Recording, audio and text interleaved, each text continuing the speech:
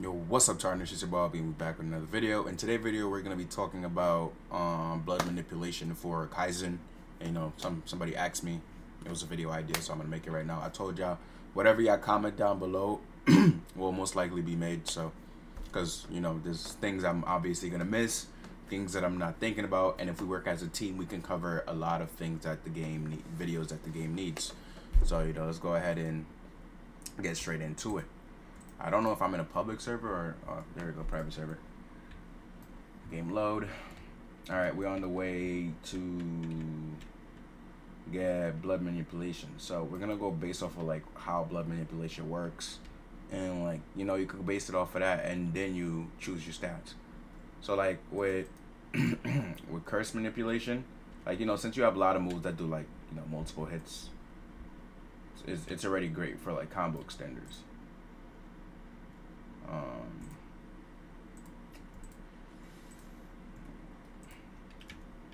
Oh, these shrines, I don't know if y'all knew, but these shrines are actually pretty good for getting from point A to point B. It's really good.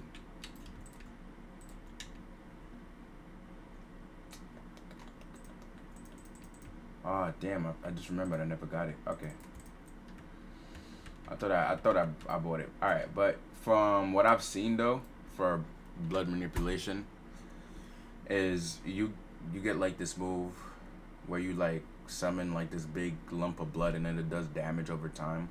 So like the best weapon, I would say, like I said again, like these two weapons are like, bro, basically legendary for like I'm talking about any build, is the Curse Daggers and the Death Harbinger, which is like really good.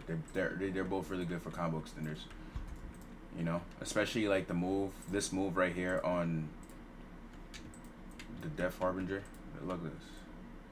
I'm gonna show y'all in a few seconds. And the stats that I would run, I currently have like a semi of what I would run. Like, all right, so you'd put 300. You'd have obviously you always want 500 into defense because you want to be able to take a hit.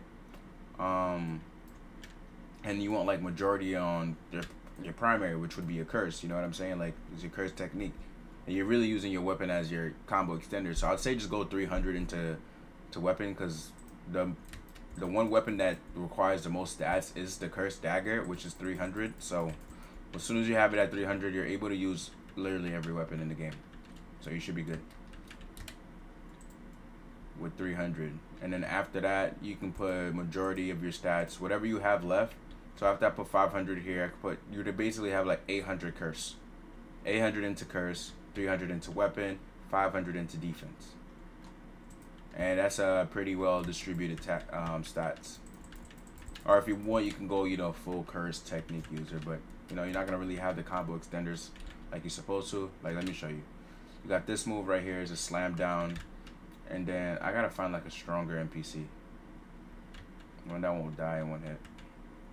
It's like, I'm gonna show y'all what I mean by like the sword. Like, it has a move like the Hell Strike.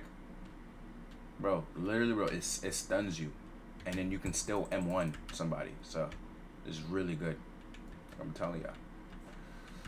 And I know a lot of people has already used blah blah blah. I know a lot of people have already used this blade. They probably already know that it does this, but like, bro, some people don't. Y'all be surprised, yo. Oh, this requires stamina. But yeah, look, boom. And then as that's happening, you know what I'm saying? Like, it gives you a nice low stun time. Then you could combo extend with it, you know what I'm saying? But yeah, leave a like, comment, and subscribe. I'm gonna catch y'all on the next one. My Discord link's down below. We on the road to 5,000 subscribers, and I also got content creator for Grand Kaizen, a new Bleach game that's coming out, and a new SAO game that's coming out. So you'll be seeing videos on those. If y'all was wondering about games that are like, you feel me? The Bleach game, which will soon be in testing. So y'all see a little bit of content on that.